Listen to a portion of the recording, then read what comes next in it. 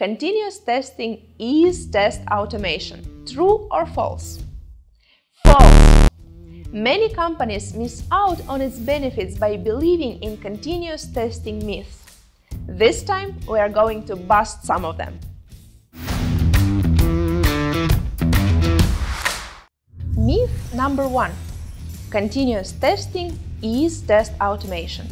Both have common characteristics: ensure faster code quality, frequent test execution, increased test coverage, and faster feedback.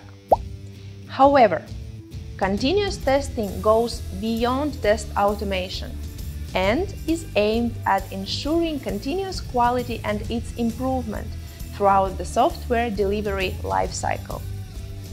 Myth number 2. Large organizations cannot benefit from continuous testing. Changes in developer and tester roles allow companies to build smaller, well-knit teams instead of trying to support collaboration between giant independent groups. Agile teams blur the responsibilities of developers and testers, making it easier to build a reliable team to cover continuous integration and delivery without sacrificing quality. Myth number 3.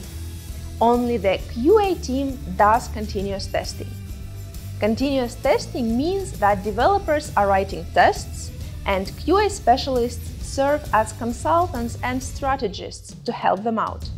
Also, QA specialists can write the code and run the tests by themselves. Either way, developers and testers are not two separate teams anymore. Myth number 4. It is expensive.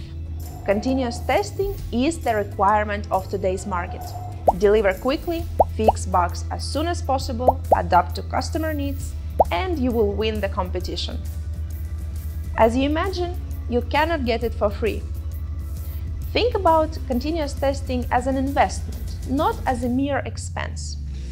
There are few things that you will get back in return: improved code quality, immediate feedback, no human-made mistakes, ART for cross-functional development teams, and quality assurance.